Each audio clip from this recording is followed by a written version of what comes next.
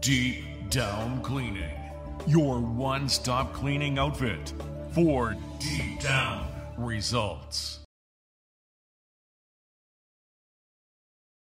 John Worth, Gavin Watt, selected by the Moncton Wildcats in the 2018 Quebec Major Junior Hockey League Draft. It's been over a week now, Gavin. Again, congratulations. But tell me about the emotions of the day once you heard your name called.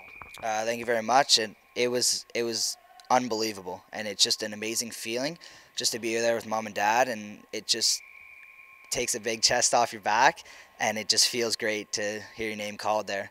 What do you remember sitting alongside mom and dad? What do you remember about that? I can just remember my mom sitting there crying and just standing up and hugging her. It was just one of the amazing feelings of my life. And walking down to that table, thoughts running through your head? Just so many people there, and the lights shining everywhere, and you just wait for that day, and it makes it amazing once you get there. Once you got to the table, once you got there, who welcomed you and what was said? Were there any messages? Andre was there to welcome me with a big smile on his face, to give me my jersey and my hat, and just shook his hand. I just said thank you very much for selecting me here today, and it feels great.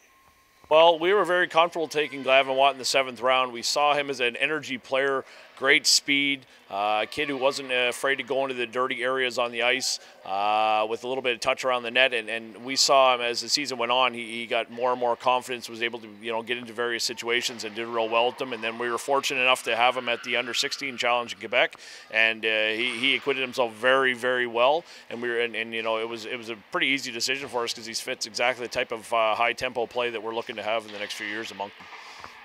You'll be working hard getting ready for that Wildcats camp. What is the opportunity he has from your perspective? Well, the good part about what he's going to bring to the table is he's going to go in with a lot of, we'll say, high energy, and he's going to be a bit of a pest, and he's going to have to make sure that he's on his game at all times. He's going to make sure that other people are on their game at all times. And to be honest with you, if he's able to get in and show what he can do with his hockey ability, not just have to worry about the things he brings other than that, but he might surprise some people and might get a longer look than a lot of people think he will. And if he doesn't crack the roster, if he's back in Cole Harbour, tell me what the player you're expecting to be in your lineup. Well, there's no question he'll be a very key contributor to our lineup. A second-year kid coming in with again his hockey attributes and his off-ice attributes. He's a great kid. He's very excitable, a good dressing room guy. Be counted on for all kinds of leadership. And with our group coming in this next season coming up, we're going to rely a lot on our older guys to kind of teach those guys the way of the world, if you will. And he's going to be very counted on for that. Now the work begins.